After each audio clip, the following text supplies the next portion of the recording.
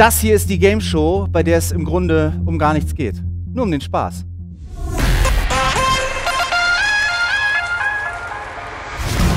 Eins gegen eins, das Duell. In dieser Folge Sarah Lombardi gegen Marco Reus. Mach dich bereit. Die neue Game Show. Hier kommt Deutschlands sportlichster Moderator, Florian Ambrosius. Herzlich willkommen zu einer neuen Folge 1 gegen 1. Wir spielen 3 Spielrunden mit 2 richtig coolen Gästen und die stelle ich euch jetzt mal vor. Ich freue mich sehr über Sarah Lombardi und über Marco Reus. Kommt ruhig zu mir. Na, ihr zwei, alles gut? Alles gut. Ihr kanntet euch noch gar nicht, ne? Nee, ich glaube, ich habe deine Frau einmal kennengelernt bei einer Show, da hat die mich besucht, aber ansonsten noch nicht mehr. Erstes Kennenlernen und dann gleich gegeneinander, das finde ich ja mal schön. Sarah, du machst ja so viel, ne? Bist überall im Grunde unterwegs und fühlst dich so überall auch wohl. Das ist zumindest immer mein Eindruck. Jetzt auf Kunstrasen, ist das okay für dich? Ja, also generell fühle ich mich eigentlich überall wohl. Also Hauptsache der Spaß, der steht im Vordergrund dann. Warte mal, bis die Spiele kommen, Genau. ne? Marco, wir unterhalten uns gleich noch. Seid doch so lieb und nehmt schon mal die Smartwatches an euch. Wir wollen zwischendurch immer mal auf eure Pulsfrequenz gucken, denn der Puls, da bin ich mir relativ sicher, der wird hochgehen. Oder Heiko Wasser, der wartet nämlich schon in der Kommentatorenkabine. Hi Heiko. Ja, was meinst du, wie hoch mein Puls ist? Denn für mich, ich weiß gar nicht, ich muss ja unparteiisch sein, aber für mich spielt einer meiner Lieblingsspieler und eines meiner Idole auf dem Rasen. Und natürlich habe ich als 30-jähriger RTL-Mitarbeiter auch eine gewisse Beziehung zu Sarah, denn schließlich war sie ja eine der Erfolgsgaranten in vielen Shows, vor allen Dingen in DSDS. Sehr richtig. Und Stichwort Rasen, Marco. Wir gehen jetzt mal rüber zum ersten Spiel. Das ist Leitergolf. Du hast ja so ein Ritual, wenn du auf den Platz gehst, ne? Können wir das einmal machen hier? Wir gehen ja jetzt auch auf den Platz im Grunde, oder? Kein Problem, ja. Komm los. Ist das linke Bein oder das rechte? Das rechte. Dann los. Sarah, du kannst mitmachen. Also. Dann weitergehen. So, jetzt kann nichts mehr passieren. Okay. Jetzt ehrlich? Spiel Nummer 1. Ja, also jeder Sportler hat, glaube ich, ein Ritual. Ihr könnt schon mal hier an der Markierung Platz nehmen, sozusagen. Ich erkläre euch ganz kurz die Spielregeln. Vor euch steht diese Leiter hier mit 3 Sprossen. Eure Aufgabe: werft auf diese Leiter mit der Bola. Was das ist, zeige ich euch gleich noch. Ihr habt jeweils 3 Würfe am Stück. Das Ziel: die Bola muss an einer der Sprossen hängen bleiben. Für die oberste Sprosse hier gibt es 3 Punkte, für die mittlere 2 und für die unterste Sprosse 1 Punkt. Einen Zusatzpunkt bekommt ihr, wenn in einer Runde alle 3 Bolas hängen bleiben. Gewonnen hat, wer nach 3 Spielrunden die meisten Punkte holt. Ich würde sagen, Ladies first. Ja. Marco hätte auch gesagt, Ja, genau. ja, Okay. 3 Würfe in Spielrunde Eigentlich nicht Nummer gerne, 1. dass Marco anfängt, weil dann kann ich im Ja, gucken. Ich habe das zu Hause. Ehrlich? Mhm. Hast du das wirklich zu Hause? Mhm. Dein Ernst? Mhm. Okay. Und ist nicht dein Klarer Lieblingsspiel? Wettbewerbsvorteil für Marco Nicht Reus ganz. in Spielrunde Nummer 1 bei 1 gegen 1. Sarah, da musst du jetzt durch. Wir starten. Ich mach jetzt einfach mal auf gut Glück. Ne? Komm, zieh durch. Erster Wurf.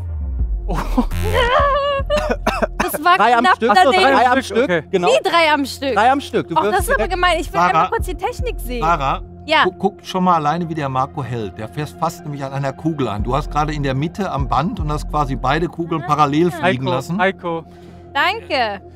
Ich bin halt Kavalier der alten Schule. Ach Mann. So. Ja, guck, das sah gar nicht so schlecht aus. Komm. Und wenn der Sportler mit dem Kommentator anfängt zu diskutieren, dann weiß ich, was uns hier blüht. Ja, in das dieser wissen wir aber Spielrunde. doch, Florian. Wir wissen doch, wie ehrgeizig die Jungs sind. Die verlieren alle nicht gerne. Da ist schon Genau. der erste Punkt. Guck Und mal. Sarah Lombardi Kann schüttelt mit nicht dem wahr Kopf. sein. Zweiter Punkt. Und wenn er jetzt den dritten auch noch zum Stress. Ringen bringt, dann gibt es 5 und den Extrapunkt. 5 und den Extrapunkt 6-0 Ja, Jungs, nach das ist das Runde erste Spiel. 1. Bisher noch nichts verloren, oder? Na, wir spielen ja noch 2 Runden, ne? Ja. Nee, komm. Ja, bleibt mal so, genau, dann behalten wir den Überblick. Und jetzt? 6-0.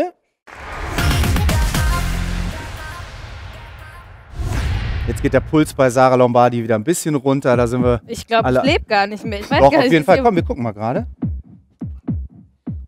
87. Ja, ist ja noch entspannt. Was hast du? 73. 73 bei Marco. Na, guck mal. Okay, also, die Aufregung hält sich noch in Fang ich jetzt Grenzen. wieder an? Noch. Sarah, Egal, und wir jetzt können hast du die erste Runde Marco Reus gesehen, jetzt weißt du, wie es geht. Ja, ich versuch's, ne? Vorsicht, Kamera. Ich habe aber auch nicht so ein ruhiges Händchen. Oh, das kann doch nicht wahr Ja, sein. aber du kommst aber näher ran. Komm. Ja. Das sieht auch okay aus. So vom, ne? Ach, schade. Bisschen kurz, Marco.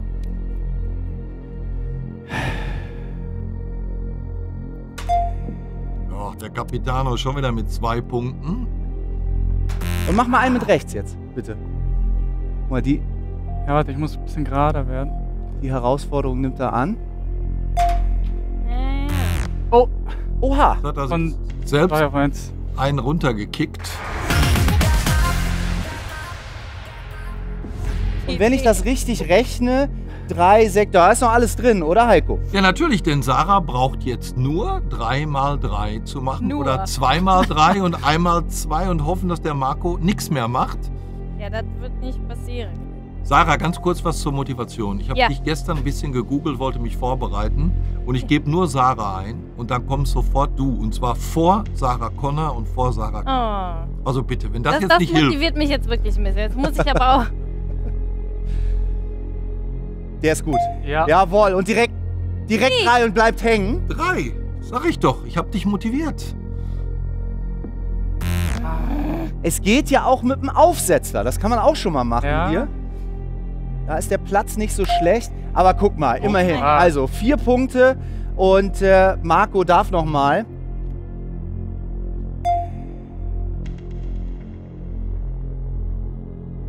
Ja, aber Marco hat ja auch gesagt, er hat so ein Ding zu Hause, ne? Der Das ist spielt natürlich eine das wahrscheinlich. Frechheit. Also Im Keller.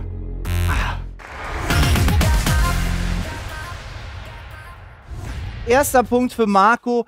Alles easy, alles entspannt. Ich fasse das nochmal kurz zusammen. Wir haben also in Spielrunde 1 einen Punkt, den wir vergeben. Heißt jetzt 1-0 für Marco. In dieser Spielrunde gibt es 2 Punkte für die oder denjenigen, der dann das Spiel hier gewinnt. Dieses Spiel heißt Auswringen. In der Schale vor euch liegt ein Gegenstand, gleich, getränkt in Wasser. Eure Aufgabe, wringt den Gegenstand, so gut es geht, aus. Ihr habt 30 Sekunden pro Gegenstand Zeit. Der Gegenstand, der am Ende weniger Gewicht auf die Waage bringt, logisch, gewinnt. Gespielt wird 3 Runden mit 3 verschiedenen Gegenständen. Auswringen heißt das Spiel Sarah Lombardi gegen Marco Reus. 30 Sekunden Zeit, ab jetzt und Feuer. Jetzt gucken wir mal, wer brutal rangeht, wer systematisch rangeht. Man kann das ja erst ein bisschen falten und dann wringen. Man kann aber auch einfach erst in der Mitte drücken. Sprachverwandtschaften gibt es übrigens. Das ist ein altes Wort, das kommt aus dem Niederhochdeutschen und das hat eigentlich ursprünglich mal was mit Würgen Auch ein und Spiel, was ich mal ab und Ränken zu zu spiele. Und bitte über der Schüssel auswringen, Sarah. Genau, danke. Was Ich bin nicht so groß, ne? Also für mich ist das komm, hier schon... also, Was spielst du zu Hause? Würgen oder Renken? Was meintest du gerade? und 2, 1, Ende. Das war's. Okay, bitte festhalten den Schal jeweils. Sarah, ich nehme den mal an mich. Das kann ein Danke. guter Move gewesen sein. Das sind die mit, Ja, der schaut sehr leicht aus. mit der letzten Sekunde hat sie nochmal die Fransen gewürgt. Also, liebe Sarah, 358 Gramm für den Schal. Kannst du fangen? Hopp, Marco. Ja. 358 und bei Marco haben wir 403. Ja, guck. Punkt für Sarah. Okay, na Das immerhin. ist, weil Guck die mal. Frau die Wäsche macht. Ja. Nee, das glaube ich nicht. Das war einfach Glück. technisch einfach stärker. Muss man auch mal Ja. anerkennen. Ja. So, rein mit dem Trikot. Das heißt, Sarah führt 1-0. Genau, wir schmeißen das einmal rein hier. Marco, ich mache das gerne. Sind übrigens identisch, die Trikots. Ne? Nicht, dass irgendwie Klar. einer sagt, der eine, da war nur eine 2 und Das auf der eine anderen ist war die XL und 11. das andere XS Ja, genau. wahrscheinlich. Okay, 30 Sekunden, Runde 2. Sarah führt 1-0. Ab jetzt, los geht's. Das Trikot für euch, vielleicht auch mal wichtig, wiegt trocken 140 Gramm. Stellt euch vor, ihr seid in der Wüste, habt einen gefunden, der da fast verdurstet ist und der liegt unter euch und ihr bringt ihm das Trikot quasi über den Kopf aus und rettet ihm das Leben. 10 Sekunden noch. Komm, gebt alles, Gas. Sarah, gib alles, gib alles. Stell dir einfach vor, Der Marco lacht. Oh nein, da geht's aber rein ins Wasser. Weil ich so klein Und bin. vorbei. Stopp. Stopp. Sarah, Jetzt hab ich danke. verloren. das war Pech. Das war wirklich. Oh, das war ja echt, also Bist du mal reingefallen? Ja, oder? Oh fast. mein Also Gott. nur eine Seite.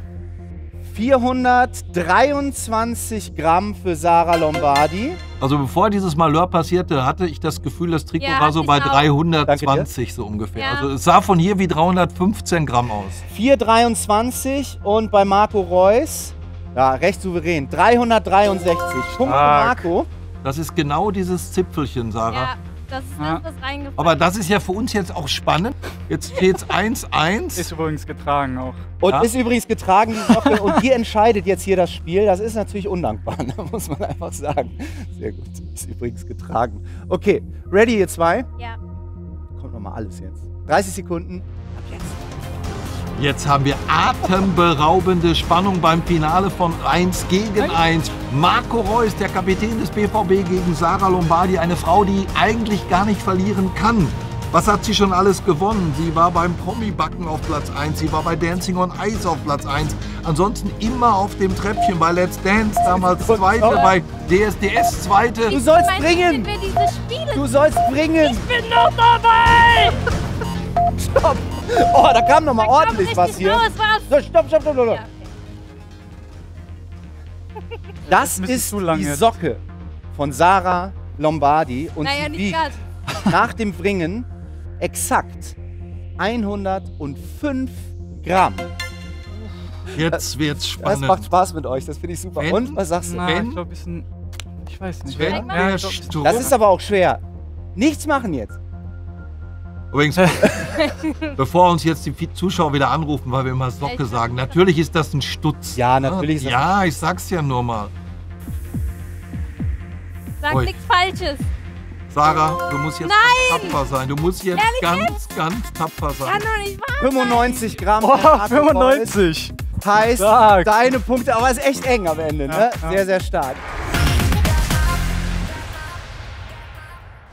Okay, heißt 2 Punkte für dich nach Spielrunde 2, 3-0 insgesamt. Die gute Nachricht ist, in Spielrunde Nummer 3 gibt es 3 Punkte. Ja, also Ganz normal. noch ist nichts vorbei. Und schon mal Fußball selber gespielt? Früher, ja, so ein bisschen. Cool. Mein Papa. Ja. Ich kann sogar einen Trick, ey, den muss ich euch gleich zeigen. Den kann ich Ball? wirklich. Haben wir einen Doch, Ball? hier, so einen kleinen Ball, pass auf, den hol ich. Ja, okay, warte mal. Nee, ich brauche schon einen richtigen Fußball. Das ist doch so ähnlich wie ein mit Fußball. Ja, dem denn ist das kann ich. schwierig. Mit Hier, dem ist- diesen Übersteiger. Wie heißt Ja, mach doch mal. Wie heißt das Ding nochmal? Ich denke, nee, damit geht es nicht. Ja, los. Ah, Ja, guck mal, aber nicht so zumindest schlecht. So, richtig Marco, Ball jetzt kann du? ich das wirklich. Nee, jetzt musst du. jetzt ich. Ja. Da muss ich Ein stehen. Babyball. Oh, so. Einen noch? Ja, guck, ja, immerhin. Ja. Okay, dann sind wir klar für Spielrunde Nummer 3. Kommt mal mit mir hier rüber und nehmt eure Positionen ein. Sarah, du darfst hier rüber. Marco kommt zu mir. Da muss ich dir leider auch Spielrunde- sagen, immer wenn wir Auswärtsfahrten haben, spielen wir immer Mario Kart. Nein, das kann nicht dein Ernst sein. Pass auf. Ich weiß nicht mal mehr, wo man fährt und alles ist so. Aber Aber auch nicht Sarah, mit so klein. mittlerweile weißt du ja auch, das, was Marco Reus hier macht, während des gesamten Spielverlaufs, ist doch reines Taktieren. Ja? ja. Das ist emotionale Härte. Da musst du jetzt. Ja, Ja? nein. Ich lese euch kurz die Spielregeln vor, dann wisst ihr, worum es geht. Mario Kart schon mal richtig, aber bei uns ein bisschen anders. Ihr spielt das Kultkonsolenspiel Mario Kart auf der Nintendo Switch. Beide Fahrzeuge haben die gleichen Parameter und sind eben völlig gleich ausgestattet. Ja? Da gibt es also keinen Wettbewerbsvorteil. Eine Kleinigkeit haben wir allerdings für euch. Dieser Controller, den man normalerweise so rumhält, Mhm. wird von euch jetzt bitte während des Rennens so rumgehalten. Also verkehrt herum. Wir haben ja jemanden, der sich auf Rennstrecken besonders gut auskennt. Heiko, bitteschön. Ja, ich kenne mich auf dieser Rennstrecke eigentlich überhaupt nicht aus, denn die gab es nie im Formel-1-Kalender. Die Kuhweide, Fährt man denn großen noch Kreis aus? von Kuhweide. So. Also lenken mit dem Stick. Ne? Ja, das weiß ich, aber Genau. wo fährt man? Auf A So. oder B? Nee, müsst ihr gar nicht. Müsst ihr gar gar nicht. Mir wäre So, natürlich los sehr lieb, geht's. wenn du mir sagst, wer Wer ist. ist denn hier die Prinzessin? Ich. Ja, Marco Ah. ist die Prinzessin und Sarah ist der Mario. Übrigens eine super Strecke, die fahre ich auch sehr, sehr Kennst du die gerne. gut?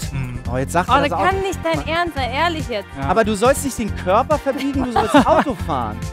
Aber mit ganzem Einsatz fahren muss man sich auch in die Kurve legen. Guck dir das doch mal an. Also Sarah fährt, wie sie bei Dancing on Ice getanzt hat oder wie sie bei Let's Dance getanzt hat. Du lenkst mich ab! Und im Moment machst du natürlich eine Figur wie in deiner Gastrolle im Traumschiff, als es richtig Es Seegang gab doch war. früher immer diese Bananen, die man schmeißen konnte. Wo Ja. sind die denn, wenn man Ja. die braucht? Wir wollten es euch einfach nicht so ganz schwer machen. Ja? Mit dem Lenken habt ihr ja schon genug zu tun, das sieht man ja ganz deutlich. Warte mal, ich muss mal kurz meinen Kannst Schuh du nicht machen. kurz auf mich warten? Ja, ich warte kurz. Warte! Du hast die Konsole doch bei 1 und 1 schon mal getestet. Übrigens Ja, kann man die aber auf nicht Wunsch. Man Nicht bekommt, Mario Kart. ach so, ich wollte noch sagen, die Konsole bekommt man nämlich auf Wunsch zur 1 und 1 All-Net Flat dazu. Wir haben nämlich gerade hier ein Überholmanöver Aber irgendwas gehabt. stimmt bei meinem Marco Ding Reus. Ich glaube, das war ein Überrundungsmanöver, oder? Kann das sein? Nein, nein, nein, nein. Nein?